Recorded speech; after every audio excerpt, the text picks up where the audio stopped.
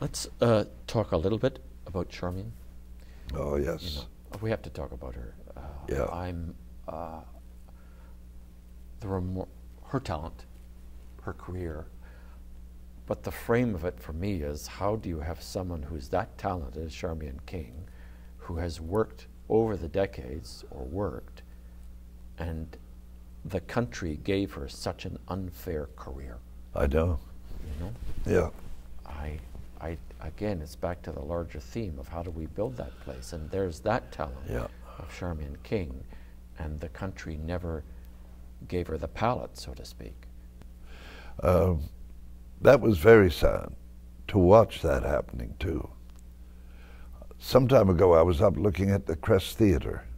I went inside, and the person who took it over as a movie theatre put up a whole display of pictures of things that were done at the Crest. And Charm was there once, and I happened to say to him, "Are you kidding? Charmion did 21 productions here.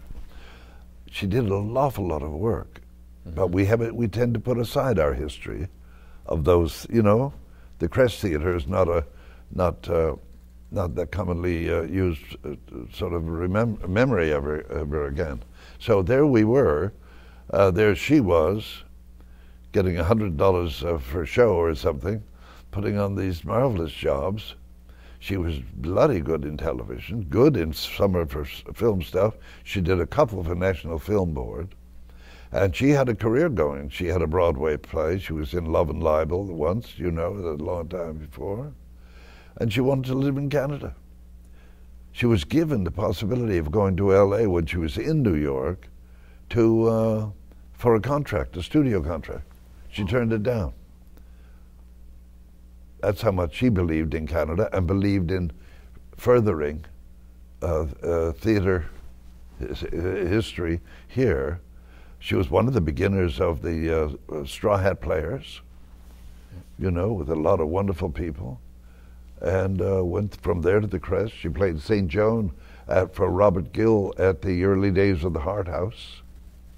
Yeah. Hart House drama. Wonderful stuff. Her father had her picture all over his house, all over the house, with these black and whites. I still have a lot of them.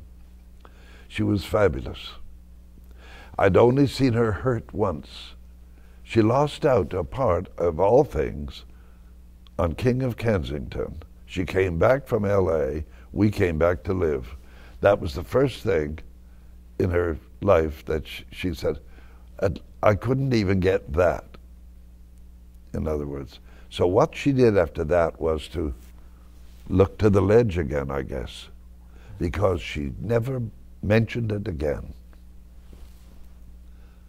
And she'd had such a startling, you know, lovely, lovely start, but never mentioned it again. She kept living, that's what she did. She kept being more charmed than ever. More charm, and passed that on to Leah and so on. And we talked all the time, and she was fabulous, and she went to all the theater, supported Soul Pepper like crazy when it started, and did a lot of wonderful work. And now again, you know, sort of nowhere to go. There's no, you know, there isn't a spot for you kind of thing. And she just didn't. She had Leah, and had a child, and sort of went about that, and watched me doing what I was doing. And rightly or wrongly, I couldn't stop what I was doing. I had to keep moving. Did you have more? Did you have more survival instincts? I mean, there you're painting, there you're writing, there you're acting, there you're painting, there you're filming.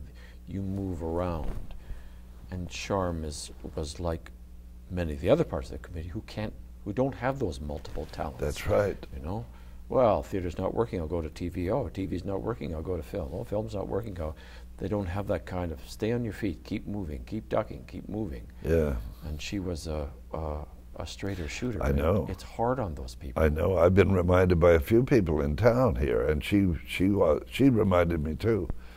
You know, if I had a bad day or felt down about some silly thing, she'd say, Gordon, look what you've done.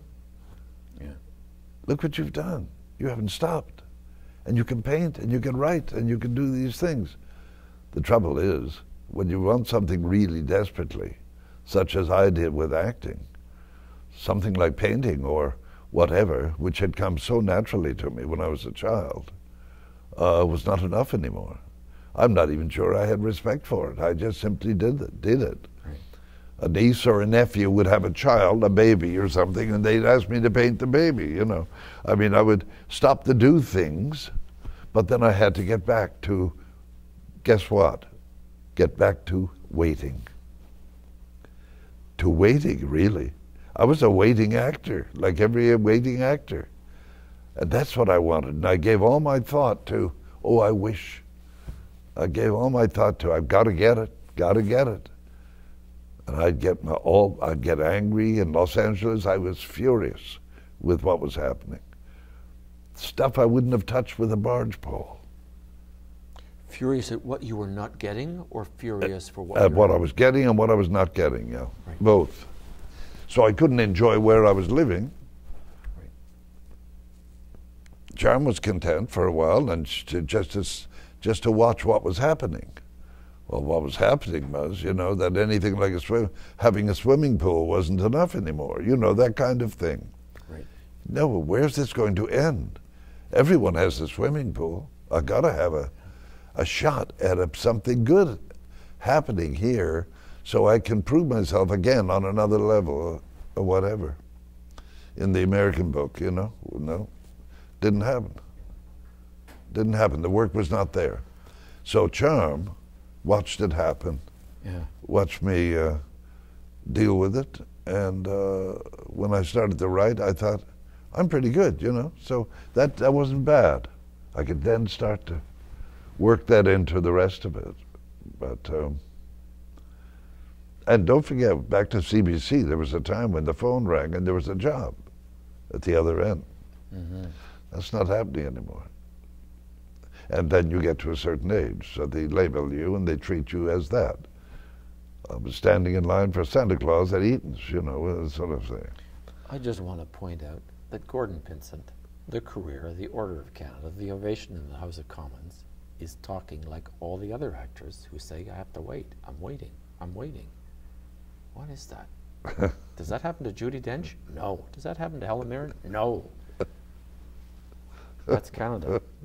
For all its great things and all its... Yeah, we wait. And oddly enough, I mean, somebody from the outside has got to think that's crazy. Yeah. They must think that's insane.